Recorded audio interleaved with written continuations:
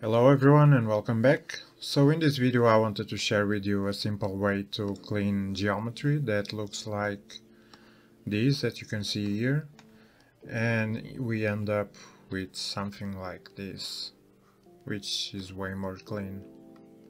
So we have all this inside geometry that we need to clean. So let's go from the beginning. I'm creating a few planks, wood planks. Then I'm iterating and creating a fracture and removing some of the middle parts with the bounds. So we end up with something like this after the blast. You can take a look at the file on my Patreon. I will be uploading it there. And from here we can unpack and we get this.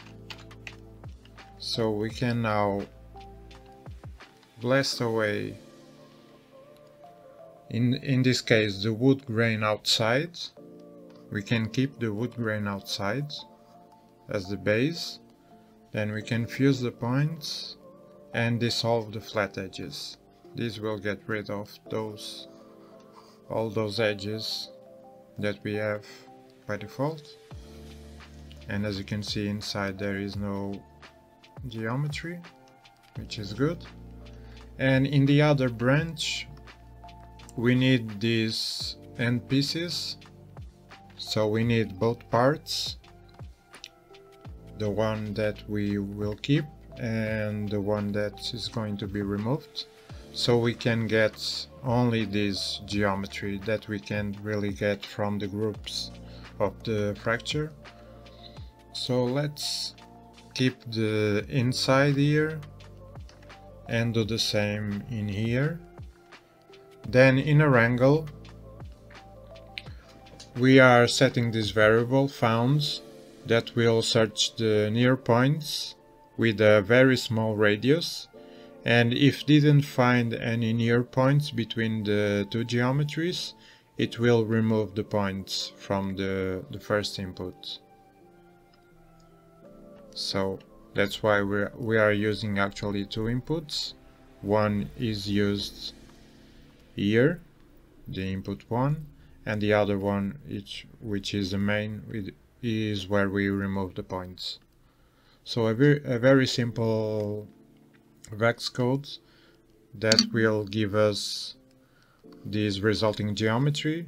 Then we have some floating edges, and we can just use a clean with default settings, and then we can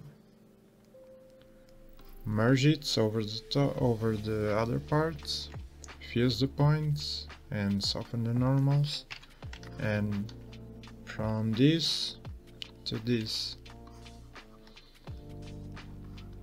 So that's basically what I wanted to share with you guys. Just quickly, I wanted to let you know that I just released a course called Church Ruins. It's available on my Patreon shop, and it's a downloadable file. It contains about 9 hours of video content, fully step-by-step and narrated. If you guys are interested, head over to my Patreon shop and you can find it there. So that's basically it. Let me know in the comments if you have another approach to this kind of issue, and if this helped you in any way.